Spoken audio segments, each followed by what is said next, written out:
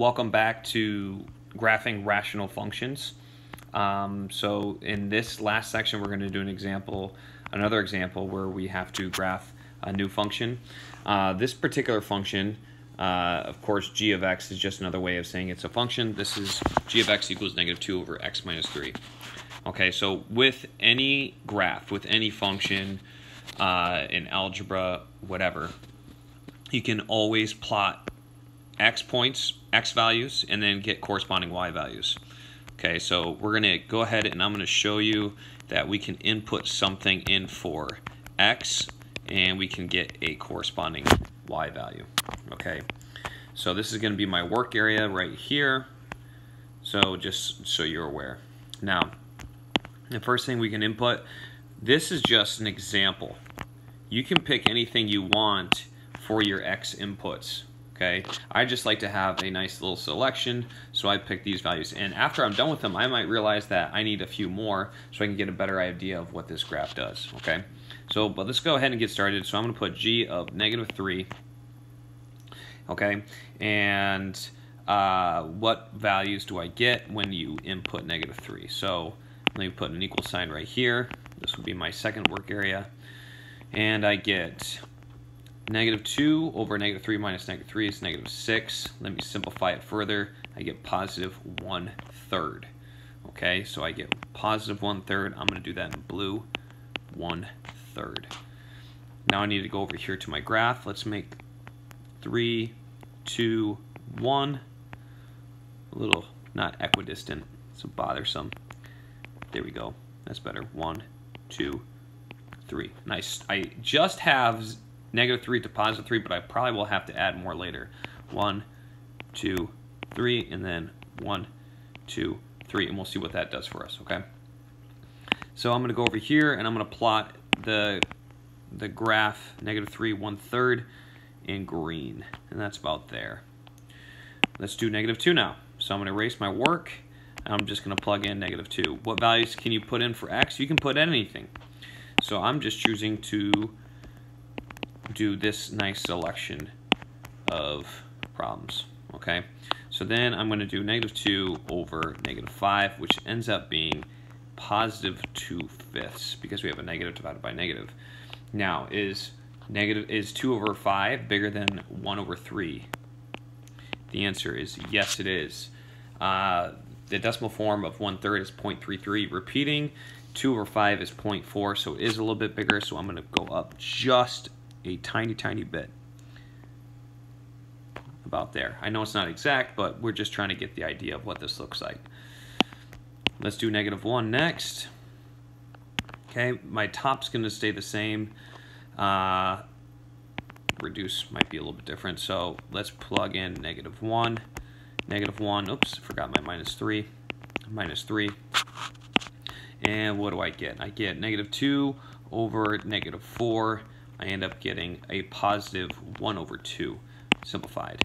And this again is a little bit bigger, so we're going to graph this up just a little bit more. Okay, I know it's not precise, but you're getting the idea. Okay, so now I'm going to put in -1/2 in. And actually, looking at this, I'm noticing that that's not going to help me out a lot. In my first problem, using -1/2 would be helpful, but in this one, -1/2 is not going to be helpful. So I'm going to change this -1/2. I'm going to change some of these values, and we're going to do something different.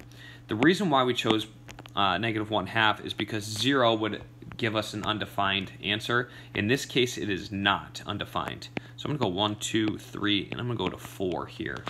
Okay, and I think that's going to be beneficial for us.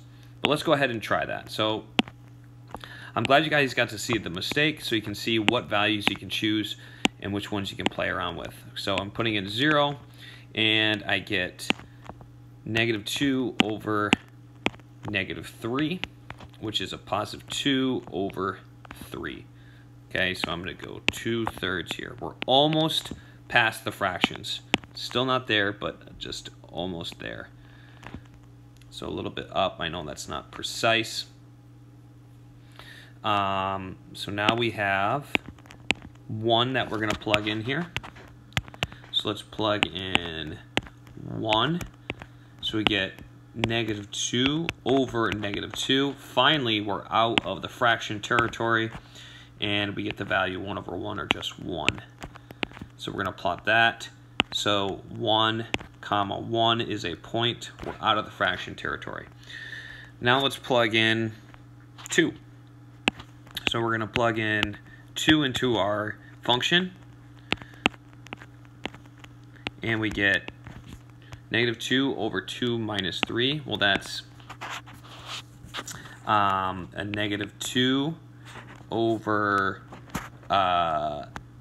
negative 1. That's a positive 2 over 1, or just 2. So now we're getting more positive, or increasing at a greater rate. So we get 1, 2, comma 2. What happens when we put in 3? This is where it gets interesting, and I'm glad we got here. So we plug in 3, and we get negative 2 over 0. That is undefined. Now, what does this mean in terms of graphing? Well, notice how it's going up.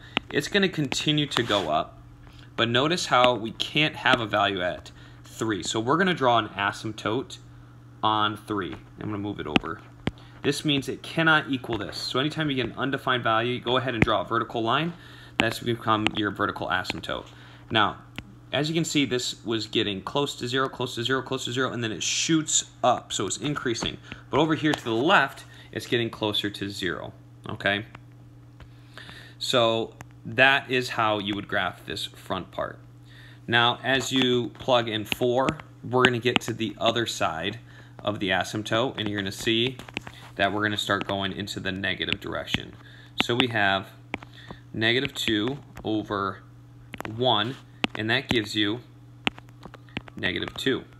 Okay, so now we're going back into, as I draw my 4, 5.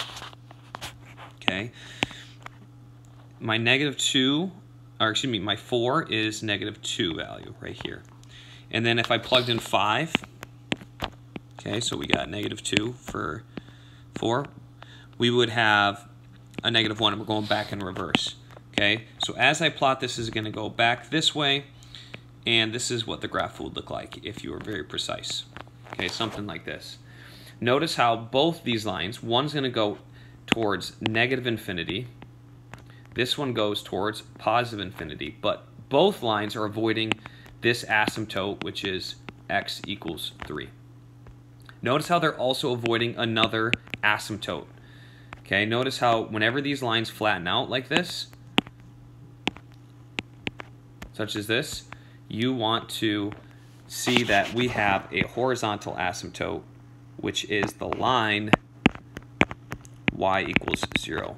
So your two answers: graph the function, done. Give the equations of its horizontal asymptote, that is this one right here, and the vertical asymptote, and that is that one. And that's how you graph it.